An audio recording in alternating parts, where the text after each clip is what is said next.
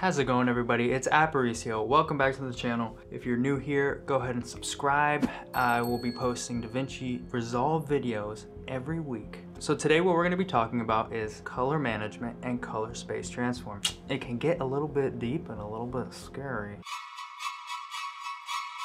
We're going to be talking about pretty much the basics, and by the end of this video, you will feel more comfortable about it. With that being said, let's get into some color management and color space transform.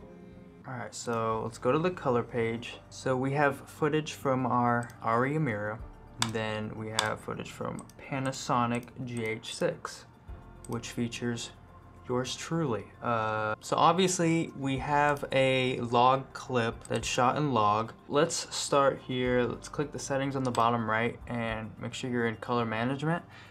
And then as you can see, our color science is set to Davinci YRGB. When you have it set to Davinci YRGB, you're pretty much saying to Davinci Resolve that you're going to do everything manually in the color page to get your image from how it was shot to delivery. Okay, so you have it set to Davinci YRGB. Let's do Davinci YRGB color manage. So I'm going to manage the color in the project settings. So this is color management. And then I'm going to uncheck this. And I'm going to go ahead and select, where are you? HDR Davinci Wide Gamut Intermediate. Alright, and then we're going to put output color space at Rec 709 Gamma 2.4. I'm going to click save. We have now set our output color space, but if we look at our clips, they are all still in log. So now we would have to go to each clip. Right click, and now we set our input color space on a clip to clip basis.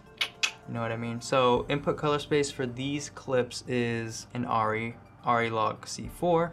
Now as you can see, it's converted it to Rec 709, which is what you want to be at when you go to do your color correction and your look implementation. And then as you can see, we can go to this clip, right click, go to input color space, ARRI log C4. This one, input color space, ARRI log C4, okay? So now those are all ready to grade. And then if we go here, we have to do the same thing with the other camera. So make sure you know what input color space to put on each camera. This is shot in a Panasonic, so I'm gonna go to input color space, Panasonic V Gamut. Right click on this one, input color space, Panasonic V Gamut, and there we go. All of these are now ready to grade. Now, let's go ahead and reset all those. We're going to go the other route, which is the color space transform route. So let's go to our settings. And now we're going to do this all ourselves. We're not gonna have Davinci manage our color. Now we're gonna wanna set it to Davinci YRGB and then go ahead and click save. And as you can see, all our clips are back to log, right? Okay, so what you're gonna do is we're gonna create a sandwich, all right? And to do that, we're gonna add a color space transform to this node, create another node, drag it to the end, and add a color space transform, okay? Now we're gonna put our input color space. What this is coming into Davinci as. It's coming into Davinci as ARRI Wide Gamut 4 and ARRI log C4. And then we're gonna output it to where you at, Davinci Wide Gamut, and then output gamma, Davinci Intermediate. Now let's go to the end of the node tree. Let's go to the end, let's jump to the end. And we have to input these again. But this time, since we put our output as Davinci Wide Gamut and Davinci Intermediate here, we are gonna set our input as Davinci Wide Gamut and Davinci Intermediate here. And we want it to go out. Typically what people are going to want it to go out as is your output color space is going to be Rec 709 and your output gamma is going to be Gamma 2.4. And then you're going to do all your grading in between. So we're going to put CST and label these as color space transform so you know. So we could technically do it with one color space transform node at the end of the node tree, but this creates a larger color space for us to work with if we create a little sandwich. And then you would pretty much copy and paste that onto all of these. Let's go ahead and delete the first color space transform, because this end color space transform is going to be the same no matter what. It's always going to be input color space, Davinci wide gamut, input gamut, Davinci intermediate, and output color space, output gamut. It's always going to be the same. Alright, so we have our node tree set up with our CST at the end, right? Okay, and let's just say you had 50 clips with RE footage on them, right? I only have 3, but let's say you're working with a lot. Alright, you can go ahead and right click, grab the still from here, and then go ahead and highlight all your other clips with the same footage, and then middle mouse click on the still, and then you'll see it'll kind of paste all of them on the other clips. So now they're all the same. So now what you want to do is create a group. Alright, so highlight all of these, and like I said, pretend I have like 50 RE clips. Highlight all of them, right click, and go ahead and add into a new group, and we'll call it RE, the group. Hit OK. Alright, so we created our group. Now go to clip, go to group pre-clip. Alright, and now add your color space transform. Go ahead and put in what your camera is inputting at, your input color space. Mine is the RE wide gamut 4, RE log C, and then go ahead and put it outputting as Davinci wide gamut and Davinci intermediate.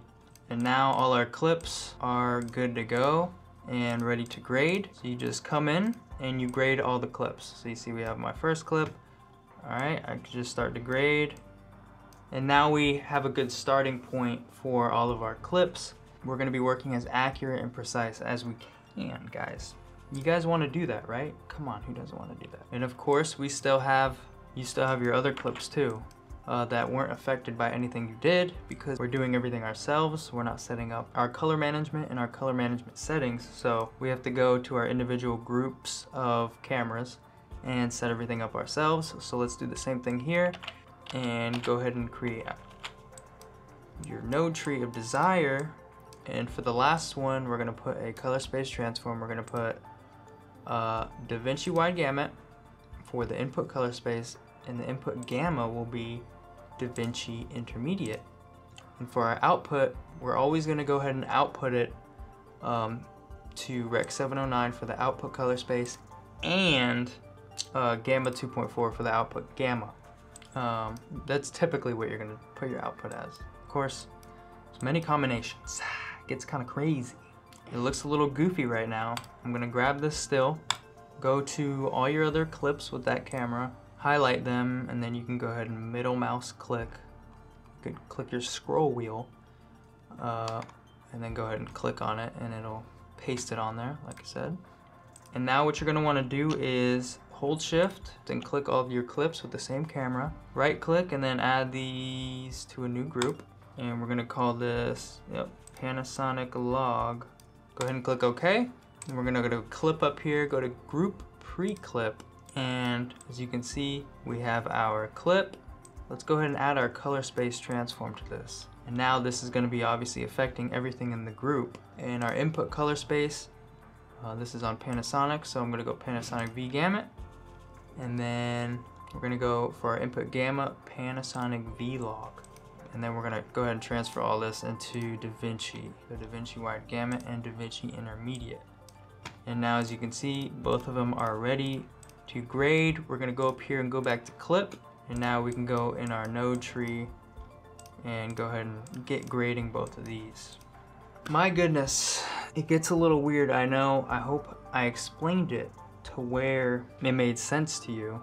So there you guys go. Those are color space transform and color management basics. Remember, this isn't all set in stone. The time you save kind of depends on if all your footage in your timeline is from one camera or 2 cameras, or mixed with RAW, mixed with log. Like and subscribe for weekly Davinci Resolve videos. Go ahead and comment your thoughts and any further questions you have. I'll answer them pretty quick. And guys, we're done. You learned a little bit today. Anyway, I will see you in the next one.